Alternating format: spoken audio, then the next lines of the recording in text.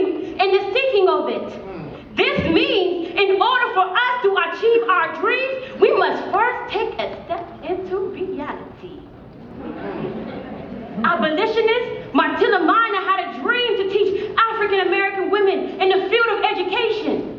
After being denied her opportunity to teach African American women in Mississippi, she took her courage, will, and dreams and stepped into Washington, D.C., where she opened the first normal school for colored women in 1851.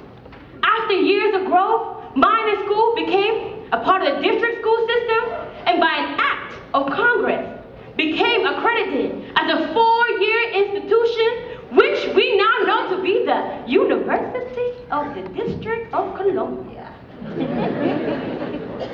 Nelson Mandela is another example of turning dreams into reality. Mandela stepped out of prison after 27 years of incarceration for his work to end apartheid. And then he became president of South Africa.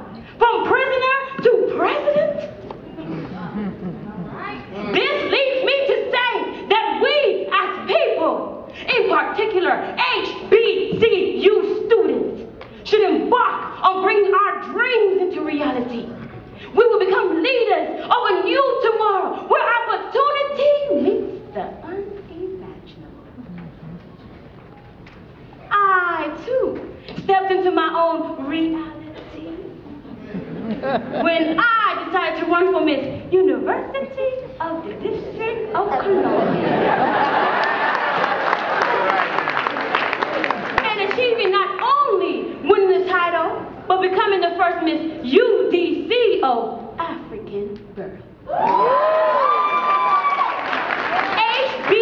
HBCUs, the African American community, we as people, all of us, when we take a hold of our dreams and take a step into reality, we can truly do the unimaginable.